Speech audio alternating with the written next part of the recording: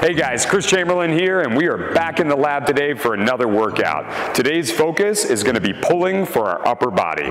We're going to be using 3 different pieces of equipment today. We're going to need a low pull-up bar, or if you have a high pull-up bar, we can go ahead and put a box up to it. We just want to make sure that we can have ground contact with our feet. We're going to be using a pair of dumbbells as well, and then we're going to be utilizing that RMT club. Let's go ahead and get into this workout.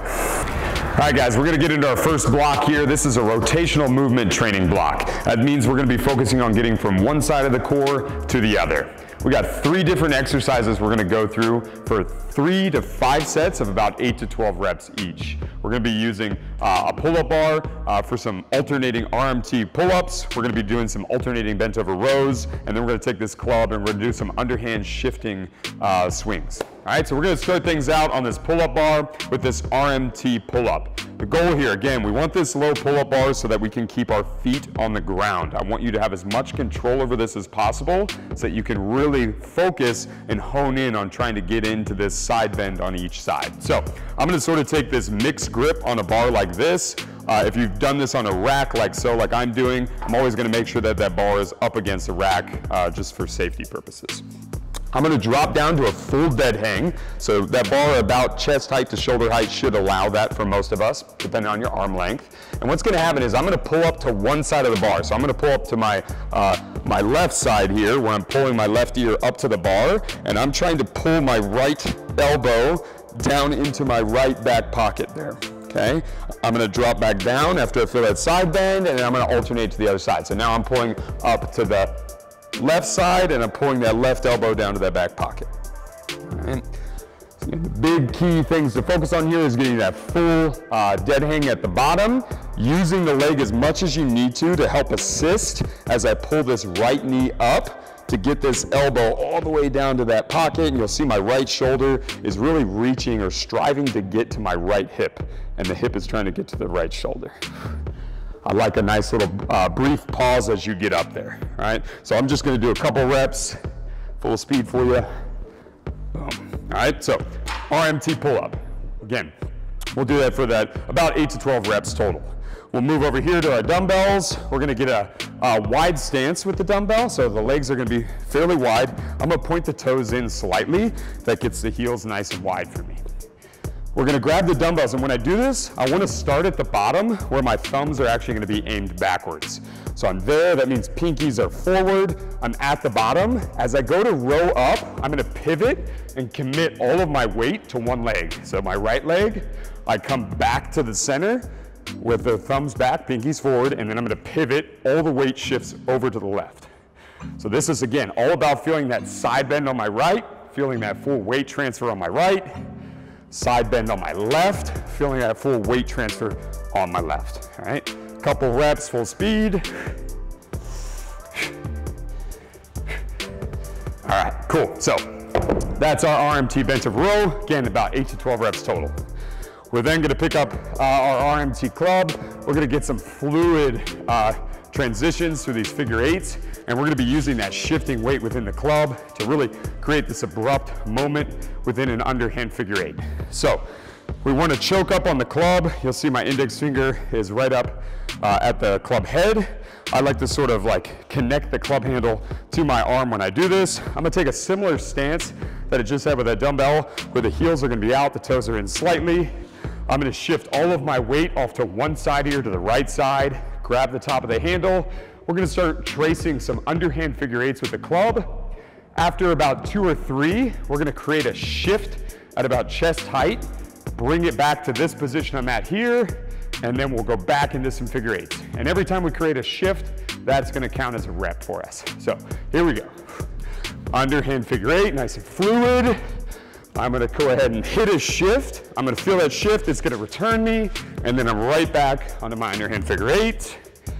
I try to coordinate the other side. It's a shift, shift, back in it.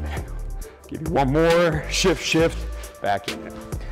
All right, again, it's just practicing that idea of shifting from one side bend to the other, feeling nice weight transfers, and creating those really special moments with that shifting weight within it. So great job with this. Again, we got about 3 to 5 sets of this for about 8 to 12 reps each. Got our alternating pull-up, our alternating row, and then our underhand figure 8 shifts. All right, guys, we just finished our rotational movement training. We're moving from side to side. Now we're gonna get into some coiling core training. We're gonna be focusing on locking into one side bend, maintaining that the whole time. So that's gonna be this constant cue we're gonna go over.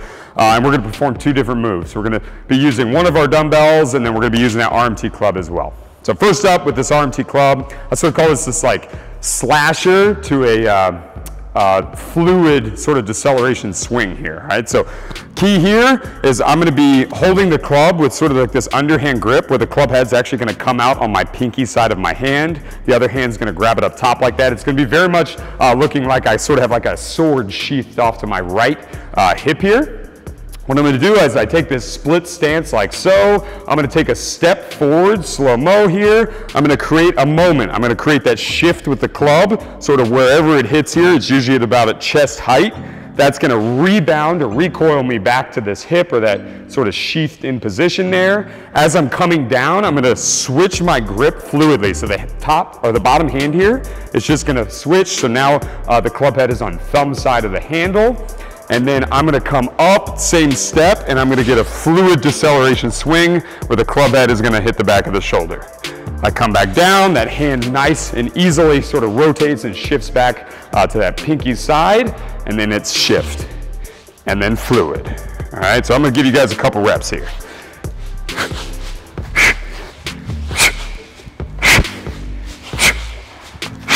All right, so this is a coiled movement, so this is a 2-sided exercise. We'll just make sure that we hit that other side with that, and we're doing that for that 8 to 12 reps, 3 to 5 sets.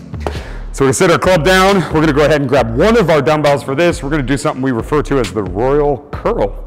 So this is gonna sort of have that same sort of stepping mechanism to it that we just did with the RMT club. We're gonna take sort of that same split stance. What's gonna happen is I'm gonna rock up for this sort of like backside curl, where I'm actually gonna keep the palm facing downward. I'm gonna try to reach my pinky up to the ceiling. So it's pinky up to the ceiling. I'm trying to depress my right shoulder as hard as I can. And then what's gonna happen as it comes down, I'm gonna step forward, add a little pivot with the right foot, and now I'm pulling that pinky up to the ceiling again for that like more traditional style curl, where I'm still locked into that side bend. So slow-mo here, it's a step back, pinky up, palm down, step forward, pivot, pinky up, palm up. Step back, pinky, palm down, step forward, pinky up, palm up. Okay, I'll give you a couple reps, full speed.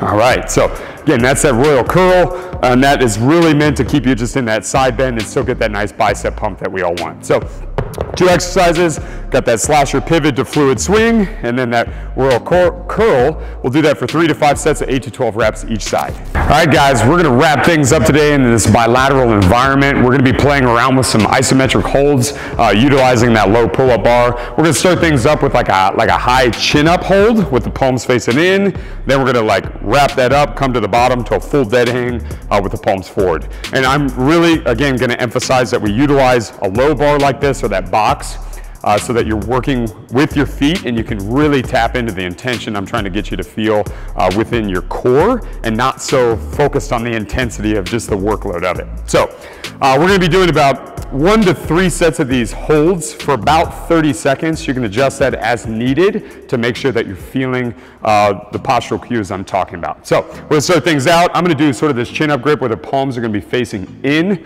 I'm gonna be trying to tap into the obliques or sort of the front side of the core here as we get into this hold. And I'm gonna kind of just stay up on my tippy toes and sort of flip my heels out. I'm gonna lock myself into the bar here. Okay, you can actually make contact with the chest if you're comfortable. It's okay if it can be off a little, but you do want to try to make contact. And I'm trying to put all of the load into my arms. I'm trying to keep my shoulders nice and low.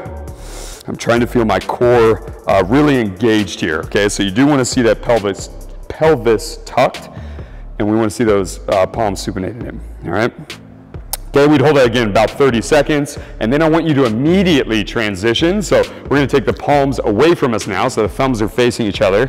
We're gonna get to a full dead hang. Again, feet are still on the ground, so we have a lot of control here. All right, I'm still trying to live on that front side of the core, so I'm feeling like the abs, the obliques a little bit. The heels are still flared out, and the toes are pointed towards the center. If this is pretty cozy for you, I do want you to start thinking about challenging it. You can place one foot out, and you are going to think about flipping that heel out as you extend the leg out. And this would allow you to alternate sides. You could do about 10 to 15 seconds. So I'm gonna show both real quick where you see it in succession, where I'm making the transition. So we'll hold for about 5 to 10 seconds here. All right, and after my hold, we drop down and we'll hold the bottom position. All right, cool. So again, trying not to come off the bar, moving between the 2 seconds each side. All right, guys, that was another great workout here in the lab today with our upper body pulling focus. We got a great bicep pump, got our lats going. If you crushed the workout, great job. Just ramp up the sets and reps and intensity. If it was challenging for you, bump everything down. Make sure you're still driving all the movement from your core and you're hitting all those postural cues that we talked about. If you have any questions, please comment below. Hit the like button for us, and please follow us and check us out on Instagram and Facebook. We'll see you next time in the lab.